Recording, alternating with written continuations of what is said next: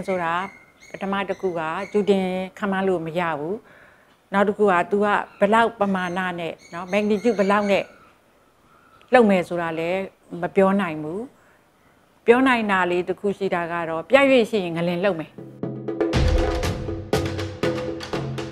အဲ့ဒီမှာဖြူမျိုးရဲ့အနောက်ဖက်မိုင်အားဖြင့်23မိုင်အကွာဗဟိုပြုပြီးတော့မြေအောက်အနက်10ကီလိုမီတာမိုင်အားဖြင့်6မိုင်မှာပမာဏ6.3 ညရှိတယ်ငလင်တစ်ခုလှုပ်သွားတယ်ဇက်တိုက်လိုပဲပမာဏ9.8 9.3 9.3 ည 4.ဟာပေါ့နော်4. something ပေါ့အဲ့လိုဟာမျိုးတွေကလည်း9ချိန်လောက်ဇက်တိုက်လှုပ်သွားတယ်တော့သူ့ရဲ့ဒီ after shock လို့ခေါ်တယ်နောက်ဆက်တွဲငလင်တွေကလည်းအင်အားမသေးဘူးအဲ့တော့သူ main shock ဖြစ်တဲ့အဓိကလှုပ်တဲ့ပမာဏကတော့6.3 ည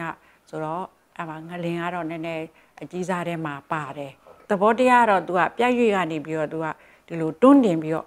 လှုပ်လိုက်တာဝုန်းဆိုလှုပ်လိုက်တဲ့ခါကျတော့ပြီးတဲ့ခါကျတော့ငလင်လိုင်းတွေကဆက်ပြီးတော့ရှိနေတဲ့ခါကျတော့သူဒီလိုပေါ့တုံခါတွေကဆက်ပြီးတော့တုံခါနေအဲ့တုံခါတွေကနေပြီးတော့နောက်ဆက်တဲ့ငလင်တွေကဇက်တိုက်ဖြစ်သွားတယ်ကြိုတင်ပြင်ဆင်ခြင်းက2မျိုးရှိတယ်ရေရှည်ကြိုတင်ပြင်ဆင်တာရယ်ရေတိုပြင်ဆင်တာရေရှည်ပြင်ဆင်ခြင်းဆိုတာကတော့နိုင်ငံတော်ကနေပြီးတော့ဦးစီးပြီးတော့လုပ်ရတယ်ငွေကြေးအကုန်ကြများတယ်ပါဝင်တဲ့ဒီအဖွဲ့အစည်းတွေလည်းများတယ်ရေတိုကတော့မိမိနဲ့ပဲသက်ဆိုင်တယ်အဲ့တော့ဘာတွေလုပ်ရမှာလဲဆိုတော့မိမိနေထိုင်တဲ့အိမ်ကိုခိုင်ခံ့အောင်ပြင်ဆင်သင့်တယ်ဒီငလင်လှိုင်းညောက်လှုပ်တဲ့ခါတဲ့တန်ကိုခံနိုင်တဲ့အနေအထားကိုရအောင်ပြင်ဆင်ထားသင့်တယ်နောက်တစ်ခုကဘာလဲဆိုလို့ရှိရင်ငလင်လှုပ်လိုက်တဲ့အချိန်မှာကိုကရေပိုက်တွေပျက်စီးသွားတယ်เนาะမီးတွေပျက်စီးသွားတယ်ဆိုတဲ့အခါမှာသုံးဖို့အတွက်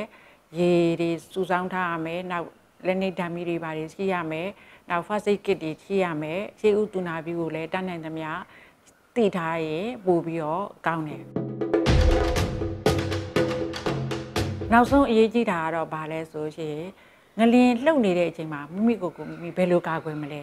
အဲ့ဒါလေးကအဓိကကြာဆုံးပဲအဲ့ဒါကတော့ drop cover hold on ဆိုပြီးတော့ဒီ exercise လေးရှိတယ်အမေရိကန်နိုင်ငံဘူမိဗေဒဒီတိုင်းတိုင်းရေးကနေပြီးတော့သူတို့ထုတ်ပြန်ထားတာလေးအဲ့ဒါလေးကတော့ဘာလဲဆိုရှင်ဒီကျတို့ကမြန်မာမှုပြုတ်ပြီးတော့ပြောတာကတော့ငလင်သိမ့်ငနေခံစားရတဲ့အချိန်မှာထိုင်ချလိုက်ပါเนาะဆောင်းထိုင်ချလိုက်လက်နှစ်ဖက်ကိုဒီလိုရှက်ထားလိုက်မယ်ရှက်ထားပြီးတော့